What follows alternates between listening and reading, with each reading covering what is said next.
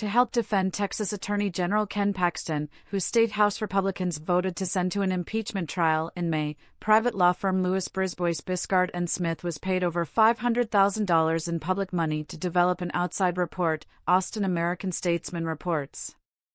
Per the report, the Attorney General's trial, beginning September 5, will center largely on criminal and ethical allegations the whistleblowers made against Paxton, including bribery and misuse of office.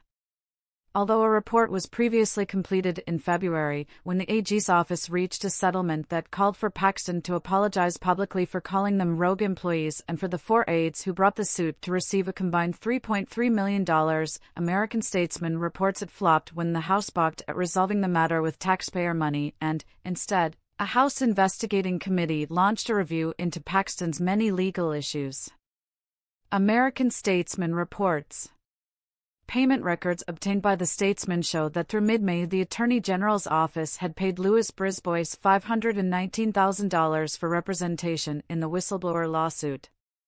The firm was brought on at the end of 2020 when the whistleblower lawsuit was filed. The total cost for the recent whistleblower report is unknown, as invoices do not always include specific work the lawyers did.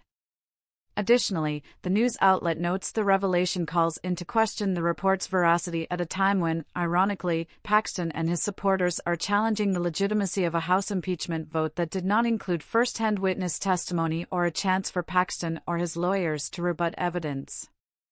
Furthermore, the second report concludes the firings were legally justified and not done in retaliation for the whistleblower's criminal complaint to the FBI, which American-Statesman notes is the basis for 2 articles of impeachment against Paxton, one that says the report was a sham investigation and the other that says Paxton made false or misleading statements in the report to mislead the public and public officials. The AG's office calls the new report comprehensive and insists that it unequivocally refutes incorrect testimony from those against Paxton.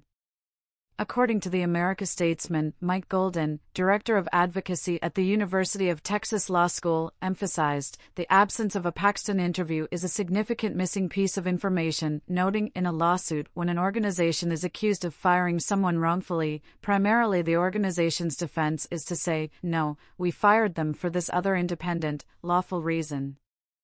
To not be able to verify the stated reason for firing someone with the person who made that decision makes the report almost useless.